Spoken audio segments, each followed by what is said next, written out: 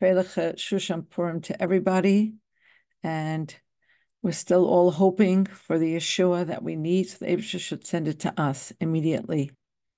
We're very excited to mark Simchas for this week, the engagement of Chana Pollinger to Yedidia Rabbeinu. Chana is the daughter of our classmate Yuti, and the bar mitzvah of Menachem Mendel Wilhelm.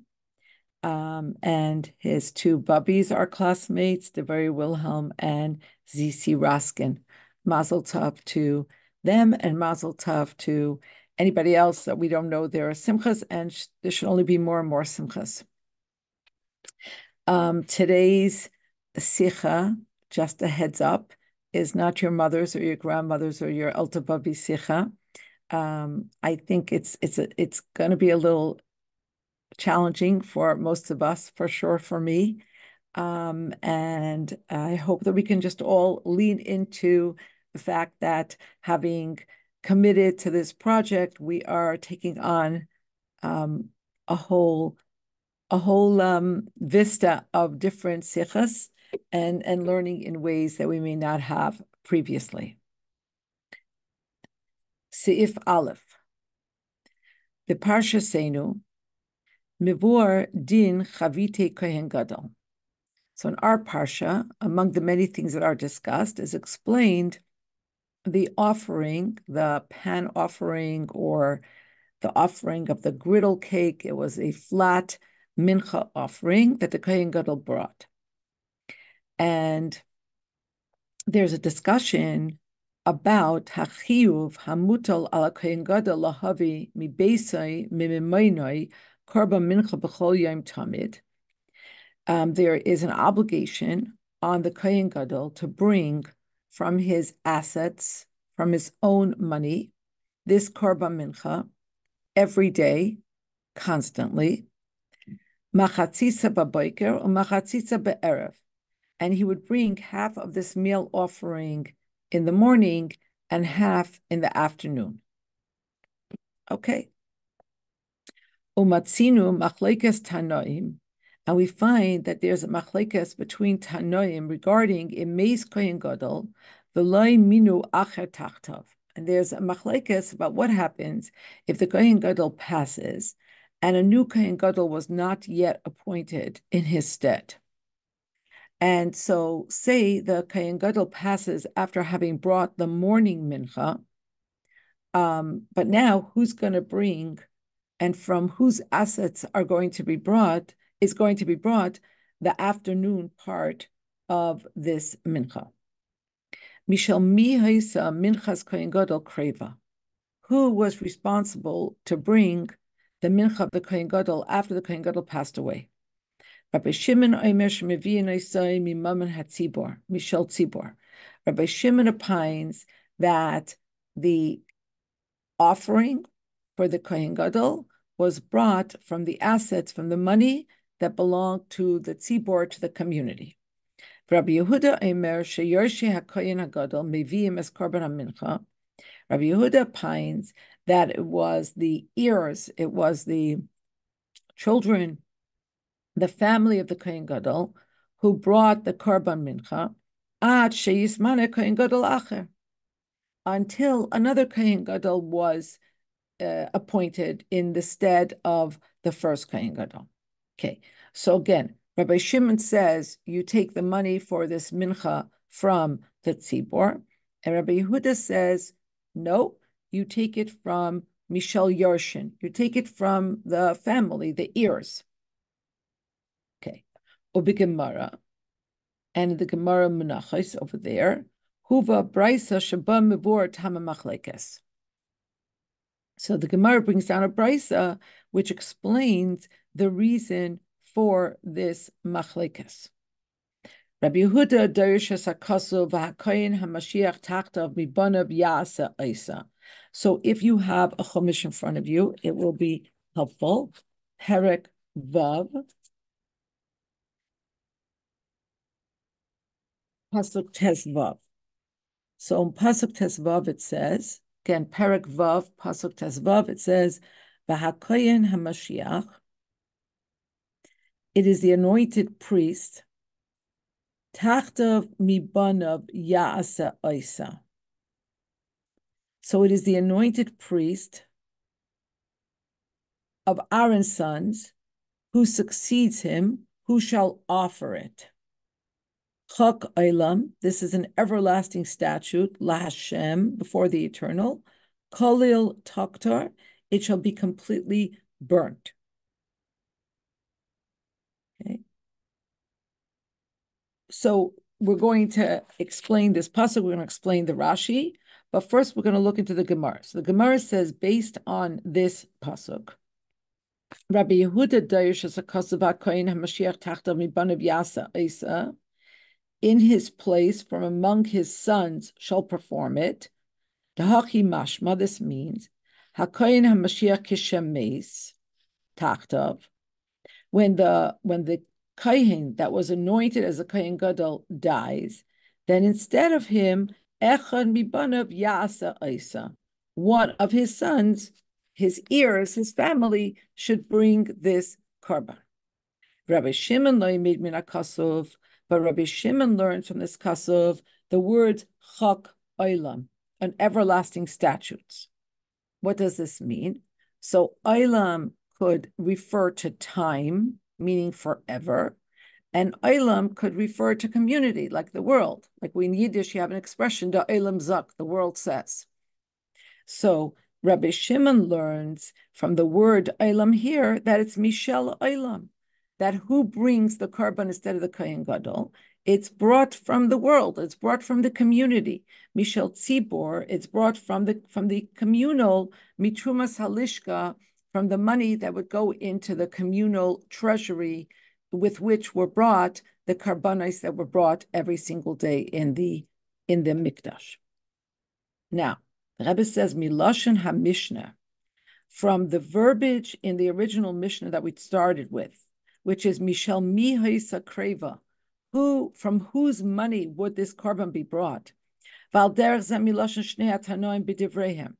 And in like fashion, from the verbiage of the two Tanoim, mashma, it's understood.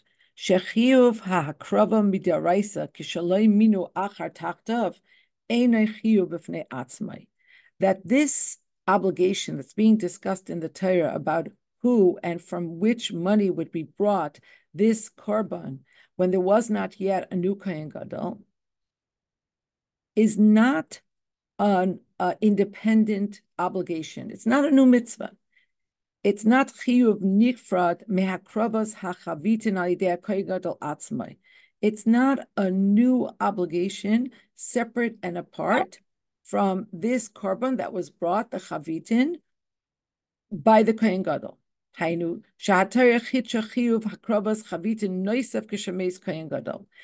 would mean that the Torah offered or gave us a novel obligation about offering this korban called the chavitin when the Kohen Gadol dies. No, Rebbe says elazehu hemshach va'oisei sug d'chiyuv hakrava shel Kohen Gadol atzmai.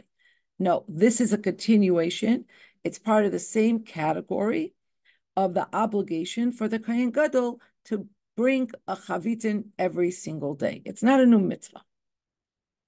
So once we understand that what we're discussing now is not a new obligation, but rather it's a continuation of the obligation that the Kohen Gadol has, so then we understand, based on this we could say, Shahaplukta Bidrashas Haksuvim Kshura lemachlekes b'toichnei shel korban chavite Kohen Gadol gam kisha Kohen Gadol atzmei makrivai.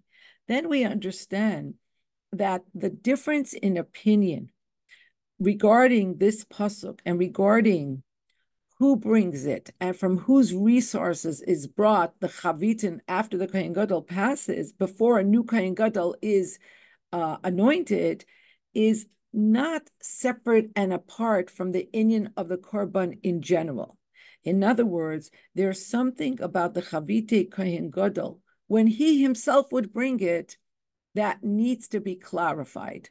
What kind of korban was this? And once we understand that, we have a better understanding of the machlekes that surrounds this when the Kohen Gadol passes.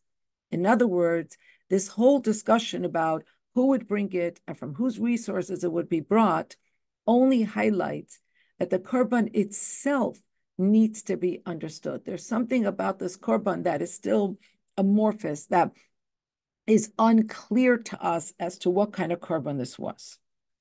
And the Rebbe explains in Seif Beis, Begeder Chavite Kohen Gadol, Afal Pisha Himba Mimamainoi, Vinikroan Korban Shaloi, Chavite Kohen Gadol.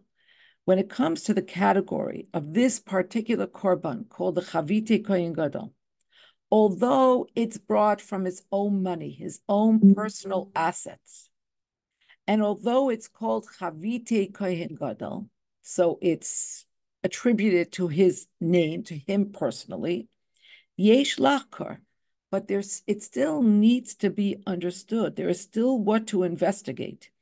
Im heim begeder korban yachid mamash. Is this actually a korban yachid? Does this fall in the category of a personal korban? Oy shehem ke'ein korban sibor. Or is this Chavite Kohen Gadol, this particular korban, in the category of a korban sibor? B'yesh loymar, and we might say shadavar taloi b'tameh hakorban, that we have to look at the reason for why this korban was brought. And by looking at why this korban was brought, we'll be able to determine, is this a personal korban or is this more of a communal korban?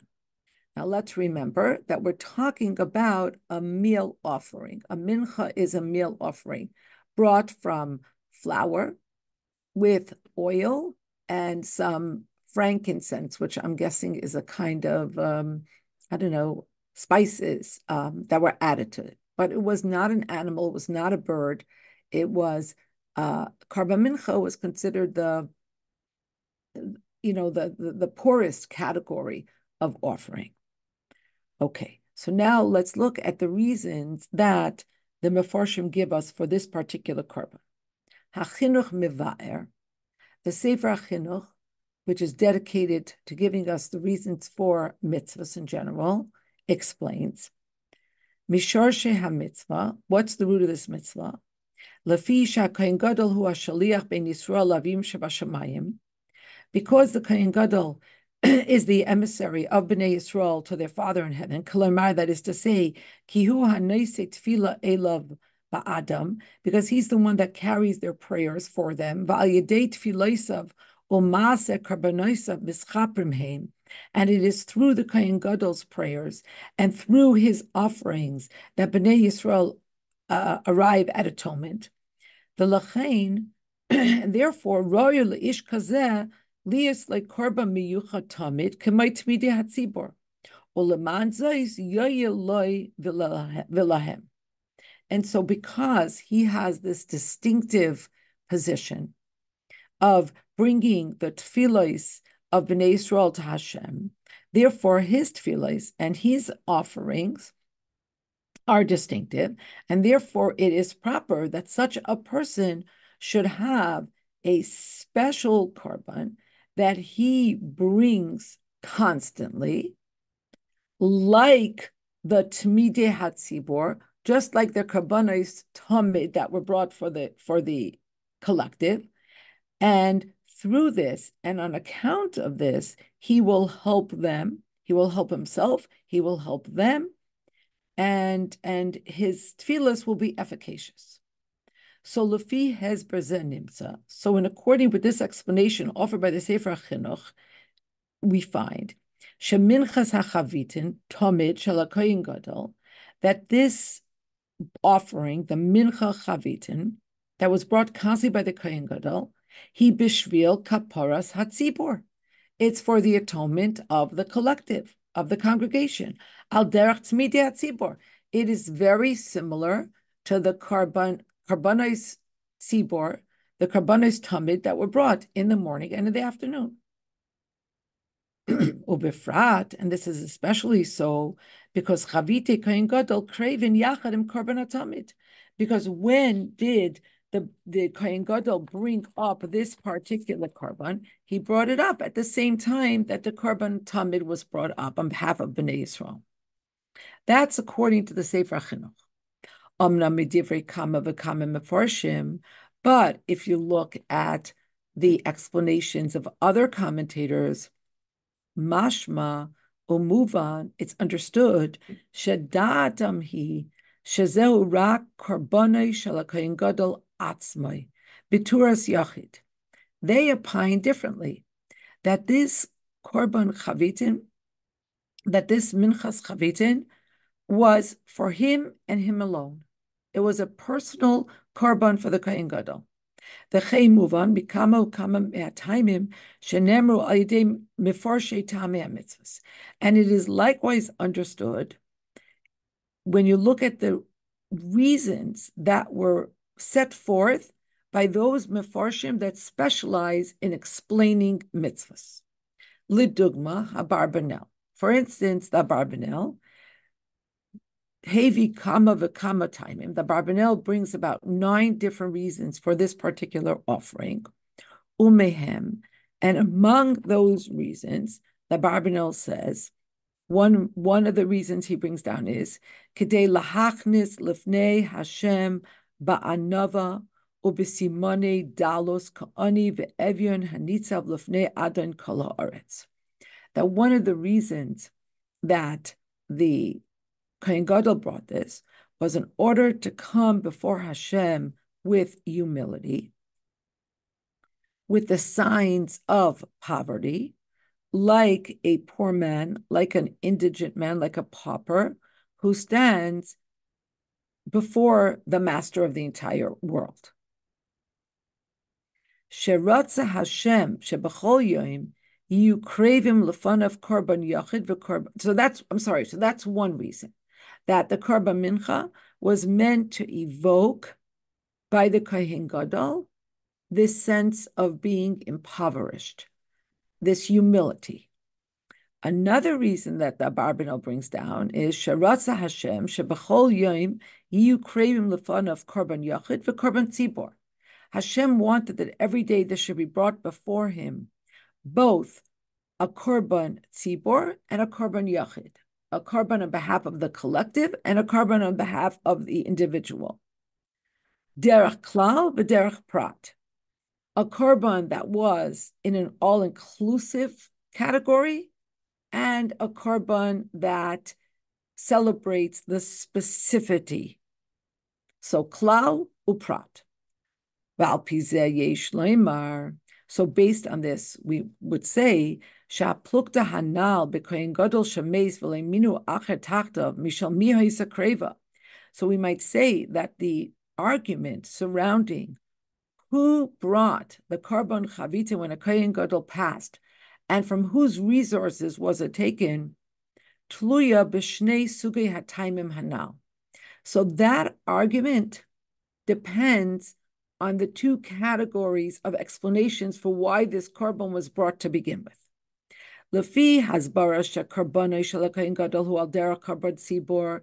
If you go according to the explanation that the korban that the kohen gadol brought, the korban, the chavite kohen gadol, was a type of korban tzibor, like, for instance, the chinuch teaches, mistaber shekashe'en kohen gadol sheyavi es hakorban tzarech lahakriva me'atzibor asmai mimaman hatzibor.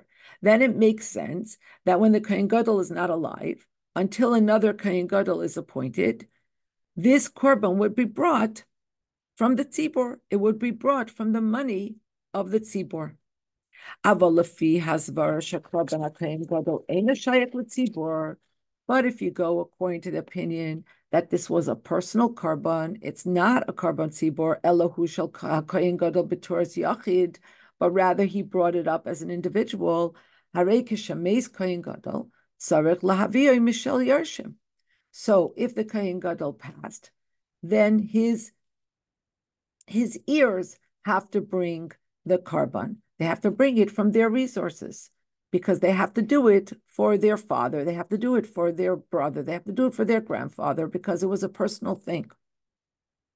Gimel, al pi hanal. So based on the above, understanding that the machlekes would be rooted in understanding the nature of this korban to begin with, even when the Kohen Gadol was alive. What was the nature of this Kohen? So al pia now, based on the above, Shalashitas Rabbi Yehuda Tam Shetzarech Lavio Mishal Yarshim Bnei Shakorban Shayach LeKohen Gadol Atzmai. Now that we understand that the two opinions are based on understanding the nature, now the nature of the korban to begin with, now let's look more closely to Rabbi Yehuda's opinion that says that the Yorshim, the heirs, have to bring it because the korban is a personal korban. So based on this, Yuvan Loshen HaRambam B'negei Lahalacha now. We're in a position to understand the particular terminology, the particular verbiage that the Rambam brings when he treats this halacha. Pasak HaRambam. The Rambam says, the Rambam paskind, Meis Kohen Gadol b'shachris, acha shehikriv chatzi hayisaron. If a Kohen Gadol passes in the morning after he brought half of this korban that he had to bring, v'lo minu kohen acher, and they did not yet appoint another kohen, meviim hayorshim isaron shalem avor kaparasei. So the yorshim, his ears, bring a complete isaron, that's a certain amount of flour. But here's the distinctive thing that the Rambam says. They bring it avor kaparasei. They bring it for his atonement. Ulechaira ain't a move on.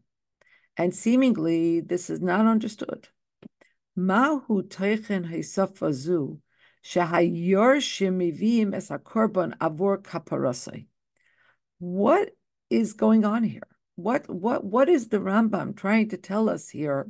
This is a new thing, that the heirs bring the korban in order to atone for him. Uma mikar shel harambam lekach. And what is the Rambam's source for this? Seemingly additional new piece of information that the heirs bring it to atone for the Kohen Gadol. Elahabir bazehu. But the Rebbe says, but the explanation is as follows. Kavanas harambam he. What the Rambam intends to do here is l'rameis bazeh as hatam mipnei ma hadin hu shemevin hayorshin. He wants to allude to the reason for why the Yarshin bring it and you don't bring it from the assets of the tzibor. V'inyan neisef bazeh delechayra. And there's an additional inyan here, because seemingly mikach sherab Yehuda shina miloshana kasav mibanav yaasa isa, because this goes back to what Rabbi Yehuda opined. Rabbi Yehuda changed the terminology. The pasuk says mibanav yaasa isa, that this korban should be brought by his sons. But Rabbi Yehuda va'amar yorshin, but he said his ears move on. She'ein kavanasei dafka lebanim scharim. So by introducing that his ears can bring it rather than his son, it opens up the possibility to this being not only dafka his sons. She'ein begedra havas minchas chavitin. Because the sons we would naturally understand that they are in the category of bringing this korban and others. It need not be said, it need not be stated, it's self-understood that this would apply to one of his sons who could become the next Kohen Gadol, who will be his Memali Makai. And he will be appointed to become Kohen Gadol. And because he is in a position to be appointed as a Kohen Gadol, so he is already a Kohen Gadol in potentia. So this, we don't even have to state that obviously this kind of person could bring the korban chavitin. Ella afilu banav stam shehim kohanim stam v'chein yiyu la'olam heim begeder zeh sharei heim meviim minchas chavitim b'yom sheniskanku. And even those sons that will always remain just kohanim, pedestrian kohanim, they will never become a kohen gadol. But they too are in the category of being able to bring this korban, because this is a korban that every kohen had to bring on the day that they were initiated into the kahuna. But what is the chiddush here of the Rambam based on the change that Rabbi Yehuda made? But the chiddush is that even if the kohen gadol didn't have any sons, the yarshav him banais, and those that are his heirs are daughters, aleihen lahavi es minchas hachavitin. They have to bring the minchas chavitin. B'tzarech la'iyun, and this requires study. Minayin Rabbi Yehuda chiddush zeh. Where does Rabbi Yehuda find this precedent? In other words, what is he basing this novelty on? Shagam hayorshim stam, v'gam banis bichlal, that it could be any heirs. It could be a brother. It could be, in other words, any next of kin, inclusive of daughters. Chayavim lahavi karban zeh v'lo rak ki meforish bepasuk banav. In other words, what does Rabbi Yehuda base his bold and novel statement on when the pasuk itself says banav, sons, and he changes it to yorshin, which opens up the possibility to others, including women, his daughters. Tippa asked, is this the only time that a woman brings a korban? I think not. I think that there were other times where women brought karbanos, korban chatas, korban taida, the korban that was brought after birth. I believe that there were other times. Could be a discussion about whose resources she is using. So this could be a novel thing here. In other words, that she inherits. So it's like she's bringing from her resources, as it were. It seems mashma. But the question here is, where does Rabbi Yehuda get this premise from? Harambam. So the Rambam brings a teretz, is explaining this question. Shaha korban hu loy mishel hayorshim mitzad atzmam beturas korban shalahem. That you have to understand that when this korban is brought by the yorshim, it's not that they're bringing something in their behalf, ella, but rather avor kaparasoi. They're bringing it for the atonement of the kohen gadol. Masha hayorshim miviyim es hakorban hareze avor kaparasoi shel hamoirish. The fact that the inheritors, if that's a word, the heirs, are bringing the korban, that is in behalf of the person from whom they inherited. Ki chavitein kohen gadol hem inishal kapara avor hakohen gadol, because this korban was about a kapara for the kohen gadol, and therefore ein ze begedesh korban shelahem. Therefore, it's not considered a korban that's in the category of their korban. Elazehu korban shel hamoirish. This is a korban that is actually brought from the one from whom they inherit. In other words, he's no longer alive, but they are his proxy. Vehemevim bituras yorshim es a korban shel avihem, and so they bring it as a proxy for their father. Dalet. Lefi habir hanal bechavite kohen gadol. So, based on what we've explained so far about this korban called the chavite kohen gadol, shehim begeder ke'ein korban tzibor, ve'efshar gam loymar shehim korban yochid shel kohen gadol, that there's a amorphous quality about this korban. You could see it as being a korban tzibor, but it could also be understood as a korban yachid of the kohen gadol. Yuvan gam perish Rashi ala pasuk v'hakohen hamashiach taktav mibanav yasa oisei kalil taktir. Now we're going to go back to the pasuk, and we're going to be able to understand what Rashi is doing with his explanation on this pasuk. So it will be really hard to do without a chumash. So we're going back to pasuk Tesvav in pasuk Vav. In Perek Vav, sorry.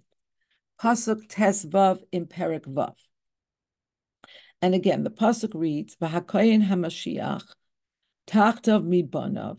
It is the anointed priest of Aaron's sons who succeeds him, Ya'asa Oisei, who will offer this korban. Chak Olam LaHashem. It is an everlasting statute before Hashem. Kolil Toktor. It shall be completely burnt up. Now let's look at Rashi. Rashi says, Hamashiach tachtav mibanav. How should this be understood? As Hamashiach mibanav, the anointed one of his sons, tachtav, who succeeds him. So this is not the only place where Rashi explains how a pasuk has to be read. And in order to read it properly, to understand it properly, you have to rearrange the order of the words. Okay? So that's what Rashi does there. And then kolil taktar, on those words that should be completely burnt up, Rashi says, ein nikmetes, it does not have a koimetz removed. It does not have 3 fingers, a certain amount removed. Shiareha necholin, so that the remaining parts may be eaten. Ella kula kolil, but you don't do koimetz. It's completely burnt up. V'chein kol minchas koyin shel nadava kolil tihya. And similarly, any priest's offering, a korban nedava, brought up like a free will offering just because, is completely burnt up. Okay. So now let's go back into the Sikha. Rashi ma'itikas hateves hamashiach tachtav mibanav umefarish hamashiach mibanav tachtav. Va'achakach, and afterwards, Matik Rashi kolil taktar umefarish ein nikmetzes, kmitza is not performed, liyoshiareha necholin, in order for the rest of it to be eaten by the person who brings the korban, ela kula kolil, the whole thing is burnt. Ubedibure harishon einoi muvan kidir kamaforshim. And in Rashi's first comment, it's not understood, like the commentators on Rashi, the super commentaries on Rashi point out, Mahi kavanas Rashi bepeirze. What is Rashi trying to teach here? Shekol teichnehu hefach seder teves bepasuk. It seems that he has simply rearranged the words as they appear in the pasuk. But ma nishtane oinosaf bahavanas hapasuk al.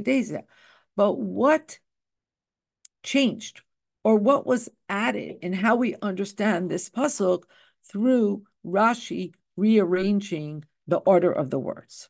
That's in the first part of Rashi. And there's also a difficulty with the second comment. Ma mechadesh kan Rashi. Again, what is Rashi telling us that is novel and new? Pashtus halashon halil taktar, the simple explanation of those words. Ein la ella pirish echad. It only has one definition. It only has one explanation, and that is shemaktirin es kula al gabehem mizbeach, that you completely consume all of what is offered on top of the mizbeach. Ve'ein nisha davar lachila, and nothing remains to be eaten. So what was Rashi mechadesh here that we don't already know? Yes, sir, Alkain. But more difficult, and what the Rebbe points out here is so fascinating. More difficult than this is Rashi atzmai nakat le'il lashon zu. So please look at pasuk Zayin in the same Perek Vav. So going back a little bit, the pasuk Zayin in Perek Vav reads, "V'zois teres hamincha," and this is the law of the meal offering, Hakreva Isa b'nei Aharon, that one of Aaron's sons would bring Lefnei Hashem al Pnei HaMizbeach. And look at Rashi, B'Zais Teres HaMincha. Torah achas lekulan. One law applies to all meal offerings, to all minchas. And what was that? La'at inon shemen ulevaina. That they all need oil and frankincense. Ha'amurim be'inyan, as is stated in here in this section. Sheyachol, I might have thought, ein li tu'unay shemen ulevaina ela minchas Yisrael shehinik metis. I might have thought that it's only the mincha that a Yisrael bring, from which a kaimitz is separated, that requires oil and requires frankincense. Minchas kaihanim shehi kolil minayin. But a meal offering that a kohen brings that's completely consumed on the mizbeach, that's completely burnt on the mizbeach, from where do I learn that it needs oil and it needs the frankincense, the levina? Talmud Leimer Tairas. You learn it from this word. But what the Rebbe points out here is that Rashi uses the word kolil, v'loi haisiv bir bazeh. He casually uses the word kolil, shehi kolil, when he explains what the word Tairas hamincha means here. V'loi haisiv bir bazeh. And he doesn't feel compelled to explain it. So that means that he feels that the term kolil is self-understood. Hare shapir shaloshin kolil movin bepashtus shemaktirin ba'eshes hakorban kulei. Rashi seems to be signaling that the word kolil needs no further explanation. V'imkein lama hutzrach Rashi levar zeis kan uba'arichas rabbah.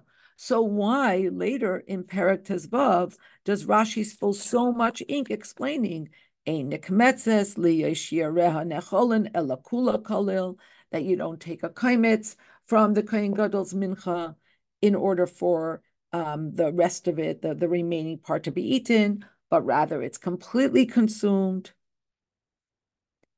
And then there's more. Zeis va'ed, and there's yet more. Lahalon ala pasuk shala achrei. So now go to pasuk tes zayin in our perek vav, where it says v'chol minchas kohen.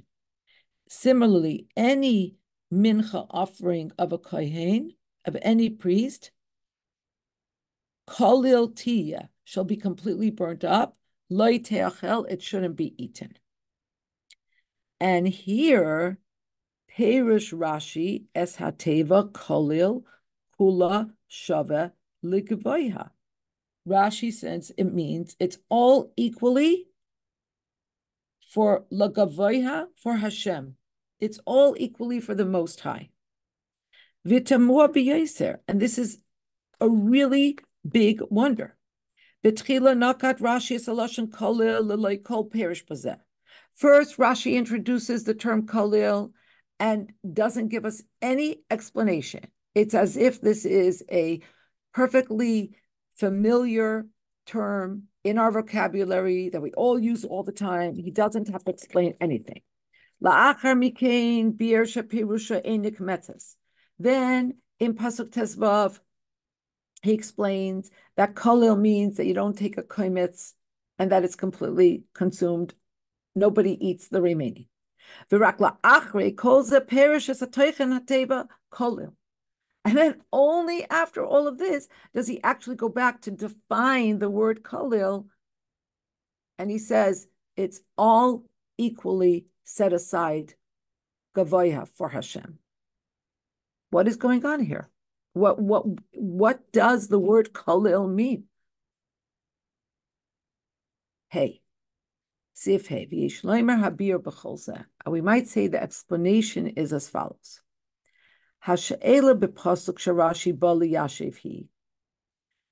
We can only understand what Rashi explains after we understand what question is bothering Rashi. And very often that's not readily understood. So the Rebbe is explaining that the question that's bothering Rashi is shinui haloshin bin shnei psukim, that there is a difference in terminology between the two psukim. The pasuk harishon in pasuk tezvav,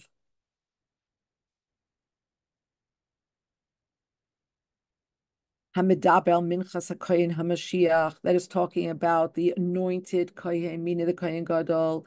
Nemar, Khalil Toktar.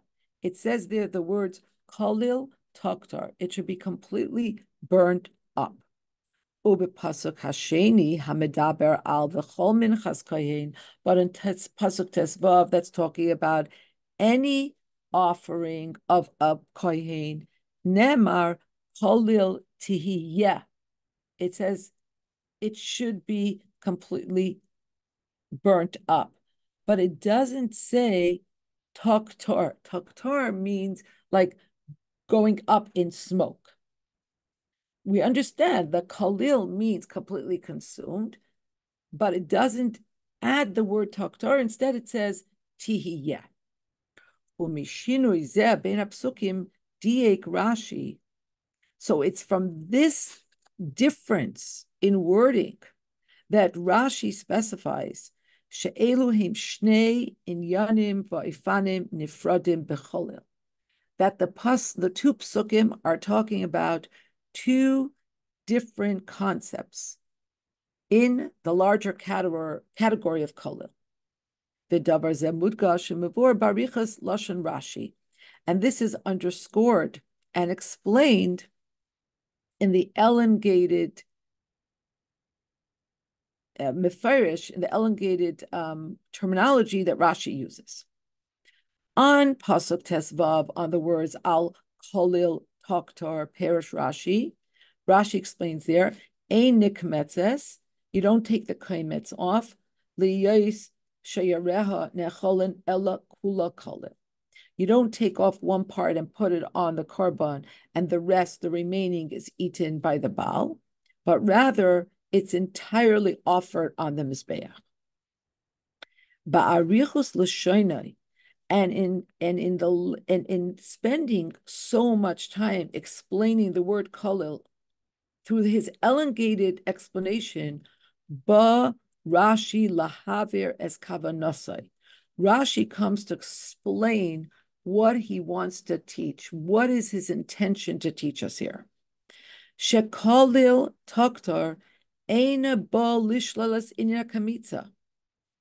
That the word kalil taktar does not come to obviate the necessity to take off the koimetz. Ha-mincha te'una kamitza. This offering does in fact need kamitza. Ulam zuhi kamitza she'ein shayareha necholin. But this is a type of kamitza where whatever is not taken off is also not eaten by others. Ela muktarin afhem al gabehem mizbeach.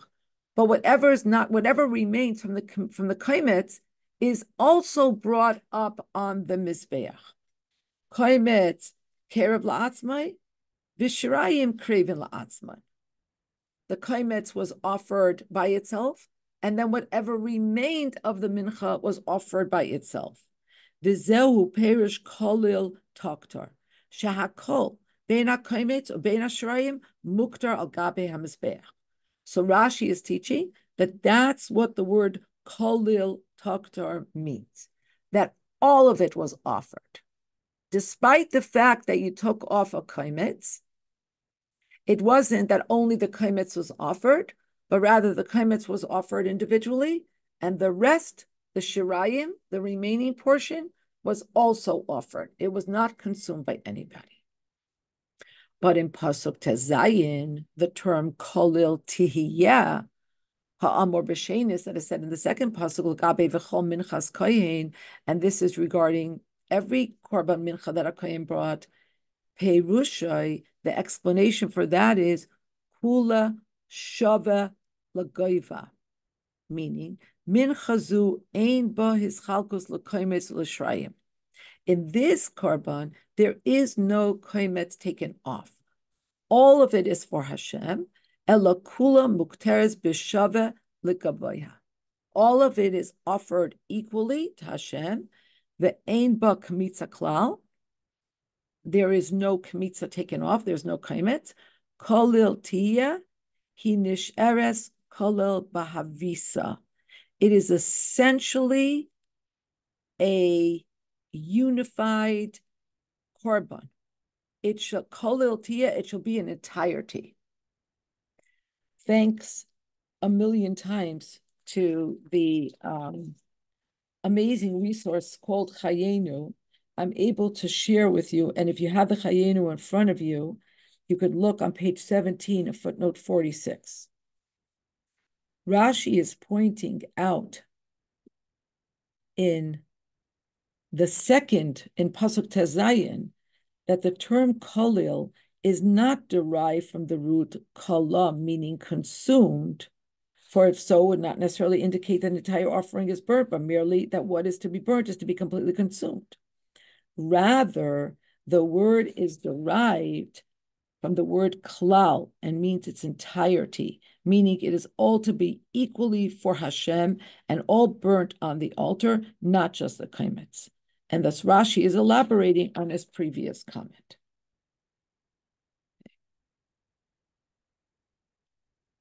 Vav. My time of the chiluk zeh shebei minchas kohen gadol minchas kohen stam. And what is the difference between the mincha of the kohen gadol, which was all consumed on the mizbeach, but there was a kaimetz taken off, so that kaimetz was consumed separately, was burned separately from the rest, and the mincha of a kohen stam that is completely consumed without a kaimetz being taken off. Al pi hanal, based on what we learned above in Sif Beis, hadavar muvan bepashtos. Now this is understood simply. Rashi noiket b'pshutei shel mikra. Rashi is citing, Rashi wants to show us in the pshutei shel mikra, shechavite kohen gadol haboim, tomid b'chol yom, enam begeder korban yachid. Rashi wants to show us that the Chavite Kohen Gadol, that was brought up tamid, constantly, it was brought up every day, but although it was brought every day, but it was not it was not a korban that was brought up as a yochid, as a individual. Ba'isa hasuk shel minchas kohen stam. That would be in the same category as the mincha that a regular kohen got. But what would be different? The only difference would be that he's a kohen gadol and those people are kohanim stam. No, Rashi wants to obviate that. He wants to say elazeu korban shehu mevi kishliach shel klal Yisrael. But rather, when the kohen gadol brings this korban mincha, he's bringing it as a shliach of Klal Yisrael, al derech korban hatamid, ke'ein korban sibor. So in other words, what would be the difference? One way of understanding korban tamid is that it's brought up constantly, but it could still be in the geder, in the category of a yachid. But Rashi is saying no, it's brought for the klal, and it's brought al derech korban hatamid. There was a korban tamid that was born in the morning, a korban tamid that was born in the afternoon, and this too is another korban that was brought by the kohen gadol ke'ein korban sibor, as another sort of korban sibor. Va'al pi zeh muvan hatam sheperish Rashi shechavite kohen gadol tu'unin kamitza. And now we can understand why Rashi explains that the Kohen Gadol's Korban Mincha did need a kaimetz taken off of it. Ki ein hein begeder minchas kohen. Because different from the Korban that's being discussed in Pasuk Tez Zayin, the Kohen of the Korban Mincha of a regular Kohen that did not need Kmitza, the Kohen Gadol's Korban Mincha was different. Ella al derech minchas tzibor. It's not a korban yachid, it's a korban tzibor. It's not a minchas yachid, it's a minchas tzibor. Umemela, and therefore, heim tayanim, they need kmitza. It needs kmitza to be taken off of it. Kechol shar hamenachos hakrevos al gabe hamizbeach, like all the other menachos that were brought on the mizbeach. Ella shakevan shamincha mukreves bepoil al yidei kohen gadol. But since practically it was brought by the kohen gadol, yesh lemincha zu gam his damos v'shtabos leminchas kohen. It is also similar, and it could also be compared to the mincha of a regular kohen. And what's the comparison? B'kach she'ein shiareh ne'echolin, that its remainders were not eaten by anybody. So the chiddush of the minchas chavitin of the kohen gadol was that on one hand kmitza was taken, but on the other hand, the shirayim, the remainders, were not eaten by anybody. They were also consumed on the mizbeach. And for this reason, af hikdim Rashi beperusha betchilas hakasuv v'hakoyin hamashiach tachtav mibanav v'shino operish hamashiach mibanav tachtav. And now the Rebbe says, once we understand what Rashi is teaching us in the second comment on Pasuk Tezvav, now we're in a position to understand what he did in the first comment. It seems that he's just changing around the wording. But of course, this changing around the wording is to make note of something profound. Kavanas Rashi bekachi, what is Rashi's intention in rearranging the order of the words? His intention is lishloil bipshute shel mikra as pirusha shel Rabbi Yehuda, is to obviate in the pshute shel mikra Rabbi Yehuda's opinion. Lefi perish Rabbi Yehuda nimtza. What did Rabbi Yehuda opine? Shemi banav umemela gam tachtav loy koi al Mashiach. According to Rabbi Yehuda, it would mean, how do you read this pasuk? That the words banav and even the word tachtav doesn't apply to the word Mashiach, the anointed one. Ella al ya'aseh. It should be applied to the word yaseh, that this korban should be brought by uperish hakasov hu kanal.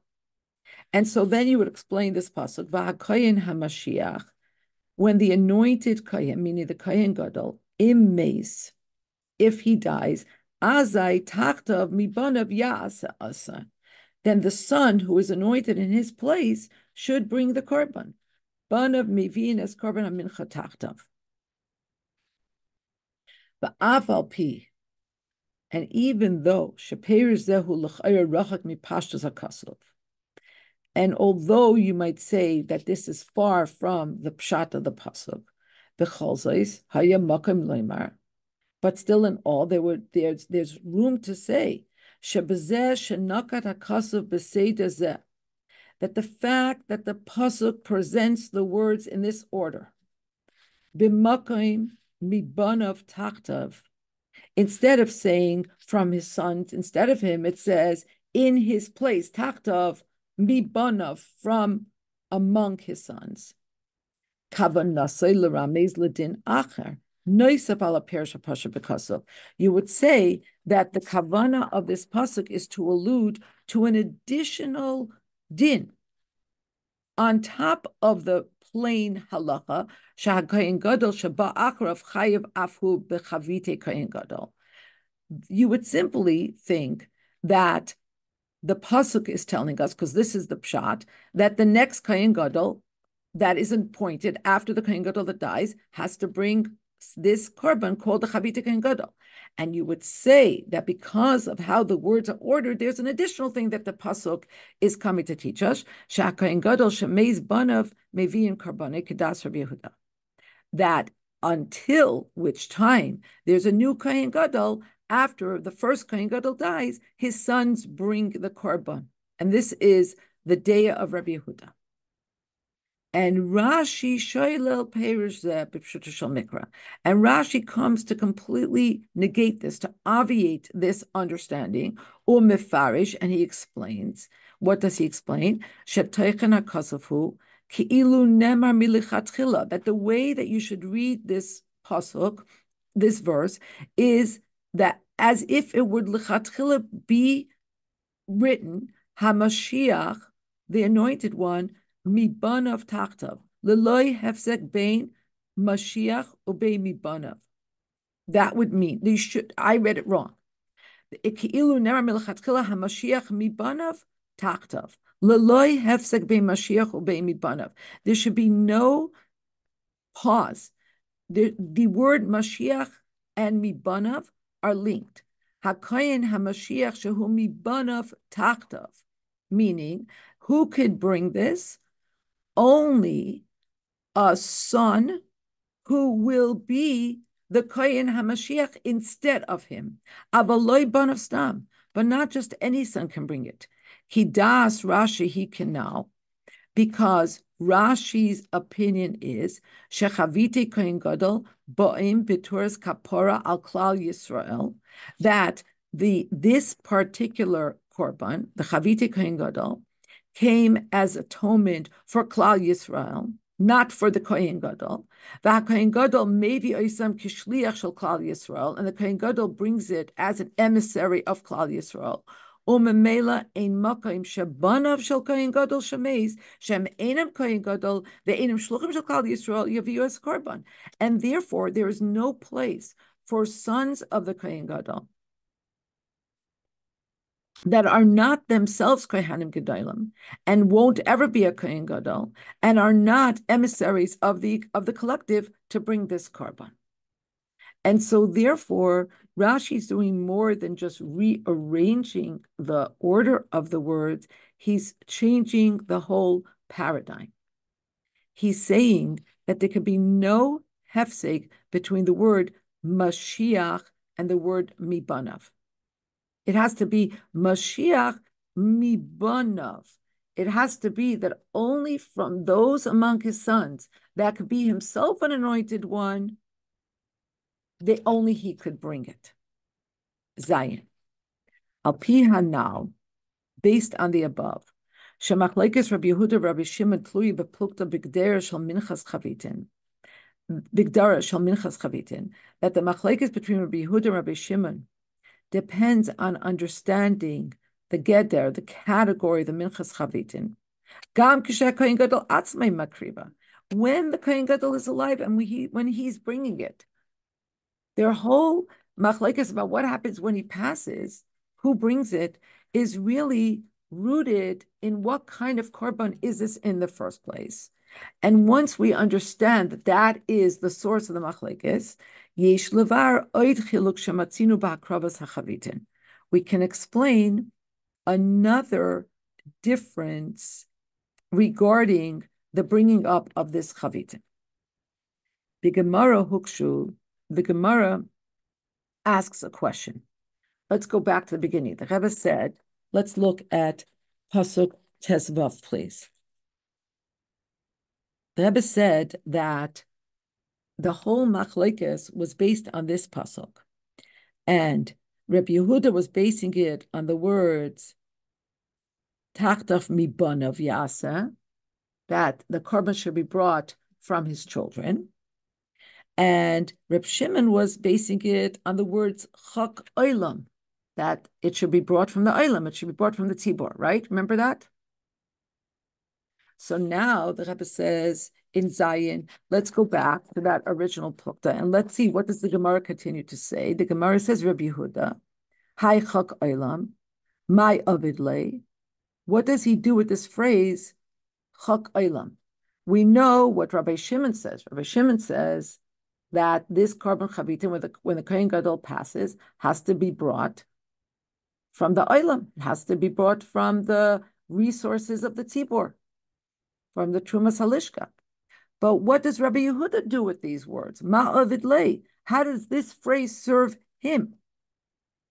Chuka la'olam tehei. So the Gemara answers that this is an everlasting statute. That's how Rabbi Yehuda understands chak olam, that this is an everlasting statute. What does this mean? Ubiara ha-taisvais. So the Taisvais explains the Gemara and says, Tahava mina, I would have thought, Aaron makriv chavitin b'chol yaim. that Aaron brought the chavitin every day, Ubanav and his sons, meaning the regular Kohanim, Bishah Shenasu Kohanim Gedolim, they brought it when they became Kohanim Gedolim, Afal Pi Shekvar Nischanchu Bikuhunas Hedyot, that they would bring it on the day that they become a Kohen Gadol, even though they already brought it when they became a Kohen Stam.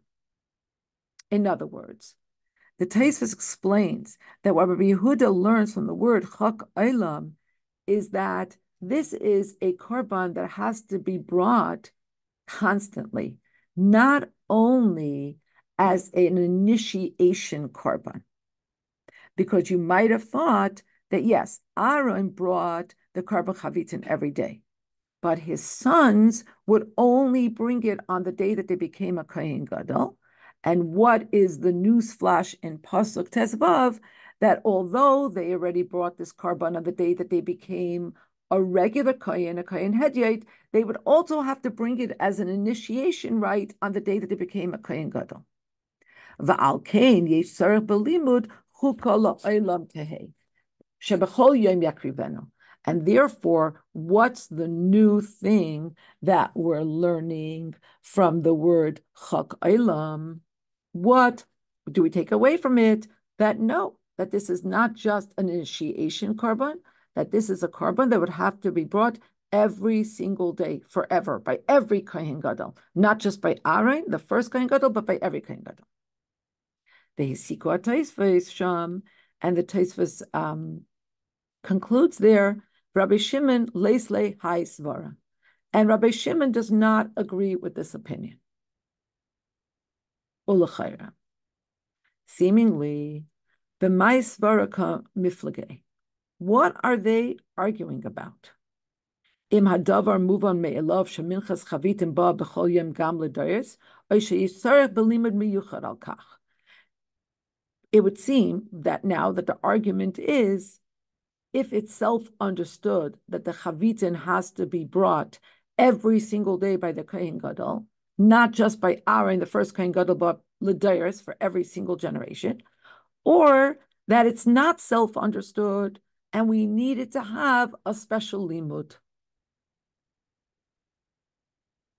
Move on al pi hanal.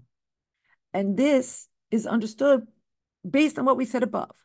Ha'avodos ha'tmidiyos shebamikdas shayachos letzipor. Because it's all going to depend on how you see this korban chavitin. Again, is it a korban tzibor or is it a korban yachid? Because all the constant avodos that were in the mikdash were all relevant to those that were brought for the tzibor. Why? Tzibor hu metzias tmidis v'nitzchis. Because a tzibor, congregation, is an entity that is constant and eternal. Keteichen hadin, like there's a halacha that says, tzibor loy meis. The congregation never dies. A person can pass, but the congregation never dies. V'lachein. Therefore, l'das Reb Shimon shechavita kohen gadol himal derech korban tzibor. So according to Rabbi Shimon, who opined the chavita kohen gadol were korban tzibor, then ein tzarich belimud miyuchad shatzibor al mincha tamid hu gam l'daris. Then according to him, you don't need to have a special limud to teach you that the mincha is that when it says mincha tamid, it means also for the generation. Shechein mincha zuhi b'daima lekarban hatamid hakari b'chol yom, because this mincha chavitin was just like all the other karbanos tamid that were brought every single day. Aval das Rabbi Yehuda, but if you're going according to Rabbi Yehuda's svara me'achash zeu karban yachid, if you're going to according to the opinion that is a karban yachid, karban shel kohen gadol atzmai, that this is a karban that belongs to the karban himself, to the kohen gadol himself. And therefore, it's of the opinion that when he dies, it has to be brought from his children, etc., etc. So we don't have a precedent for a korban yachid that is brought constantly. According to Rabbi Yehuda, yesh tzarich belimud shemitzvahs hakrava shel korban yachid zeh hu kol ha'olam tiyeh shebechol yom yakriven. So in accordance with the opinion that it's a korban yachid, then yes, then you need to have a different limud, a new limud to tell you that this is a chukah la'olam. And that's what Rabbi Yehuda learns from the words chak olam. Ches. Al pizeh yesh loimar, based on this, we might say, sha'achiluk beinehem, the difference between these two opinions, eina rak im yesh tzarech kan b'limud miyuchad. It's not just, did you need special words in the Torah and a special limud in the Gemara to know that this is something that had to be brought l'dayas? Ela hachiluk hu gam ba'ofen v'geder hatmidiya shel korban zeh. But really, it's about addressing what category this korban is in. Is it something eternal, constant, or not? Yesh loimar, we might say, shahachiyuvim hatmidiim shel hatzibor einam ba'ofen shebechol yom chol chiyuv acher chadash, ela zehu chiyuv echad tmidi shehu nimshach. Those obligations that are constant and that are on the tzibor, on the collective, are not an obligation that is new and different. It's one continuum. It's a continuous obligation. Kishem shahatzibor atzmahu metzias achas nimsheches utmidis kanal. It parallels the fact that the tzibor itself is not considered a new tzibor every day. It's a continuum. And even though some people pass off, other people are born, but it's one continuation. It's not a new tzibor. It's not a new chiyuv. And so we apply this to the chavite kohen gadol. Lefi hasbara shehem al derech korban tzibor, in accordance with the understanding that the chavite kohen gadol, although it was offered by the kohen gadol from his own assets, was considered a korban tzibor, then chiyuv hakravasam ba'ofen shel mincha tamid hu chiyuv echad midi. Then the obligation to bring it up is one constant obligation, lahakriv b'chol yom v'yom, to bring up this minchas chavitin, heichal ala kohen gadol b'yom shenimshach v'nischanech la'avodah. It begins on the day that the kohen gadol was initiated into his avodah, al derech chiyuv korban tamid she'al hatzibor, and it continues every single day unabated, like the chiyuv of the korban tamid. Avalafi hasbara sheim korban yachid. But according to the opinion that the Minchas Chavitin was a korban yachid, it was a korban brought from an individual. Hari me'acha she'inyan zeh shel tmidius einay kayem bi yachid.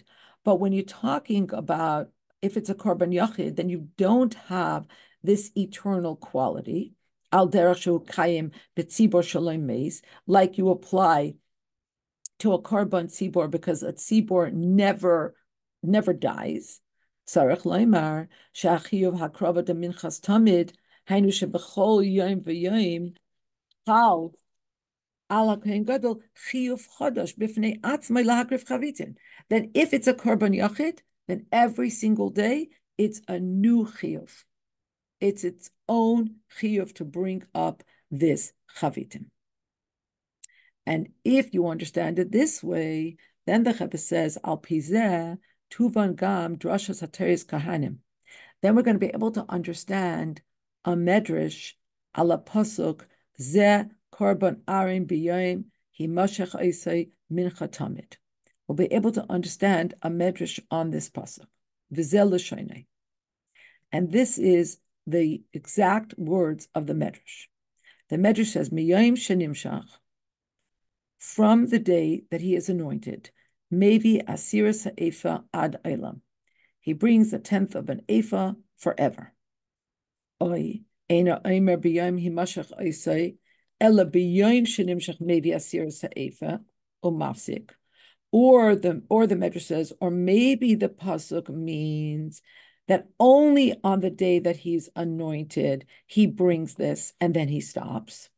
Talmud Laimar. So the Torah teaches mincha tamid, that it's constant. Hama ani mekayim b'yoyim himashach esai. So now, why does the pasuk bring the word b'yoyim himashach esai? What am I going to gain from that? The pasuk is saying mincha tamid. So why does the pasuk have to include b'yoyim himashach from the day that he was anointed? B'yoyim himashach mevi asir se'efa ad olam. It comes to teach us that from the day that he is anointed, he brings this forever. U'lechayra enem muvan. And seemingly, this medrash is not understood. Mahu hatirs b'toyres kohanim asher b'yomi mashach yisay mashmienu sheb'yomi mashach maybe ad olam. What's the novelty? B'harei af ilu nemar mincha tamid v'tuloi. If the pasuk would have said mincha tamid, and that's all, they wouldn't have said b'yom himashach. We would have understood from the word mincha tamid that the kohen gadol has to bring this every single day, all the time. So what did we learn from the inclusion of the word b'yom himashach? But based on what the Rebbe taught us before he brought in this medrash about understanding the difference between if it's a carbon sibor, it's a carbon yachid, because if it's a carbon yachid, then it's a new chiyuv every single day.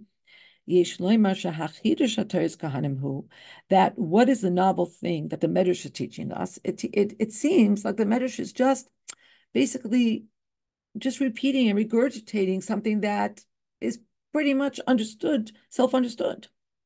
But now the Rebbe is teaching us how to read this medrash. The chiddush is shekol yom ad olam nikra yom himashach oisai. That every day, forever, is considered the day he was anointed. Kilaymar, that is to say, yom himashach oisai atzmoi nimshach. That the day that he was anointed, that itself continues into perpetuity. Meaning, the excitement, the novelty of being anointed, the alighting into a new distinction and a new category, that continues ad olam. V'zeh moisif hasbara begedra mincha tamid zu. And this is what is being added in this explanation on the category of what we would normally think mincha tamid means.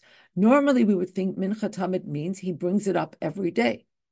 But the Medrash is coming to teach, according to the Rebbe, that the newness of his becoming a Kohen Gadol is something that is present every single day. That we have to understand that the content of the continuation here of the constancy means shebechol yom chol alav hachiyuv lahavi karban mincha ki ilu hayazeh yom himashach isai.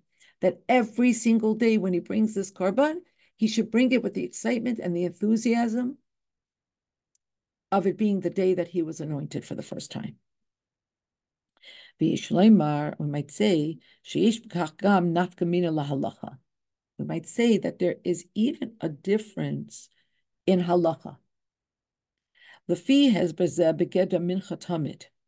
According to this explanation of the words mincha tamid, that this means it had to be brought up as if this was the day that he was anointed, nimsa.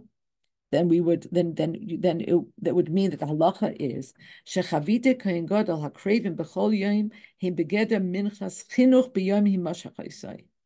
That the chavite kohen gadol that was brought up every day is likened onto the category of the chavite kohen gadol that was brought on the day that it was initiated into the Kuna Gedola.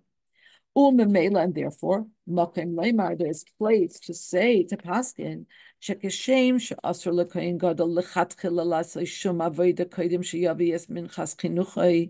just like the Kohen Gadol was prohibited from doing any other avodah until he brought this minchas chavitim with which he was initiating, the same thing is true every day. Al kolpanim lechatchila, that it's prohibited. At least lechatchila, it's prohibited. La shum avoida koidem sheyakriv is minchas hachavitin, to do any other avodah before he brings the minchas chavitin. And the Rebbe finishes off by saying, Habir Hanal begeder mincha tamid. This new explanation that the Rebbe excavated from the Medrash for us, this explanation, Lefia Hezba Shazeu Korban Yachid, in compliance with the explanation that it's a Korban Yachid, Sheyem Himashach Yisehu Inyan Nimshach, so that the Korban Tamid means that he brings it up as if it was the day that he was anointed. And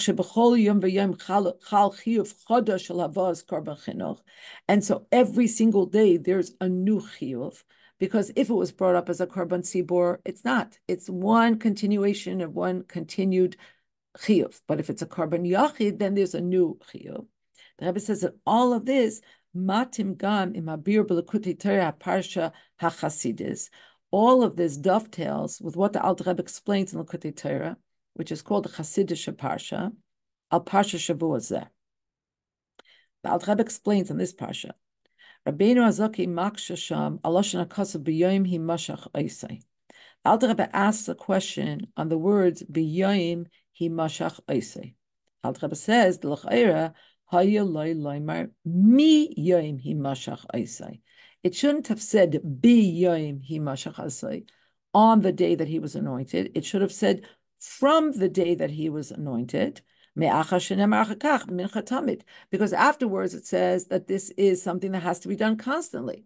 So it should have said, mi yoim himashach, from the day that he was anointed, he has to bring this korban tamid constantly. But it doesn't say that. It says, bi yoim himashach asai, on the day that he's anointed. Umevar, the Alter Rebbe explains, shezehu, that this is the way the Torah is written, that it says b'yayim kidei she'al yidei zeh yeh bechol yom v'yom ad olam gilui bechinas umadregas yom himashach oisei. This is in order that through this it should be every single day into perpetuity forever the revelation of this special level. And I don't know if somebody can help me with the word bechina. I always struggle with the word bechina.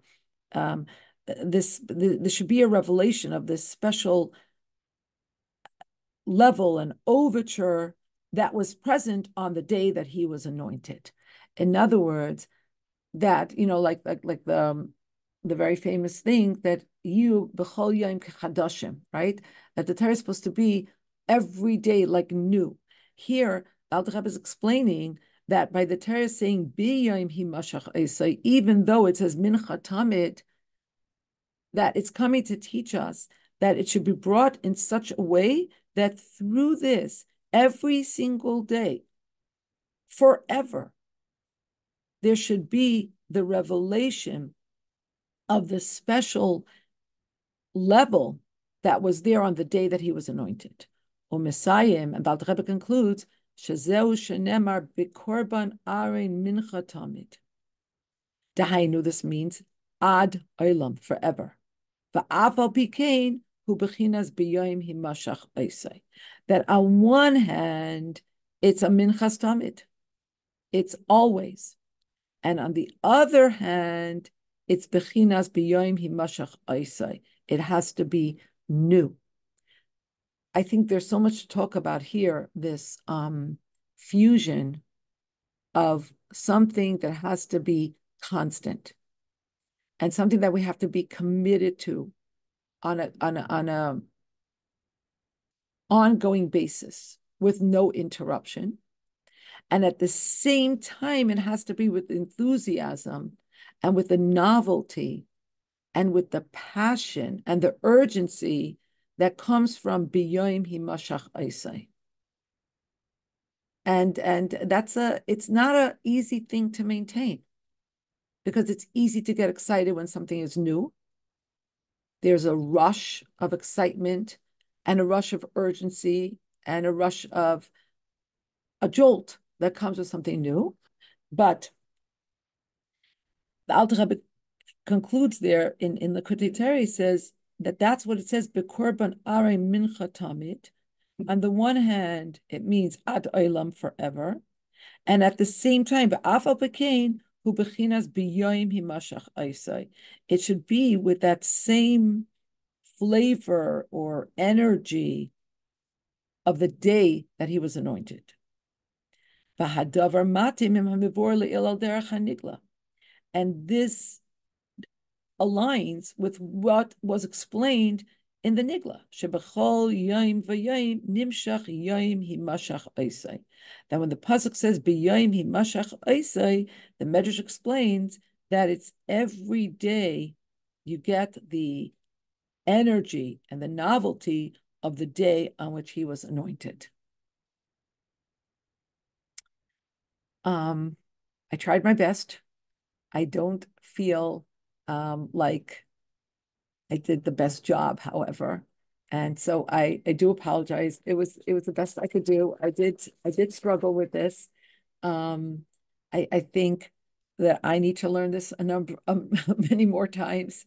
I learned it a few times already. I need to learn it many more times to be 100% able to wrap my head around it and repeat it.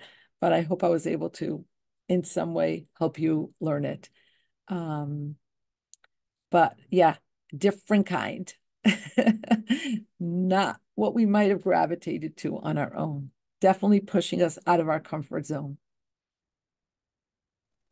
Yeah, but the Rebbe did a good job. So you did your best. You made the keli, and we all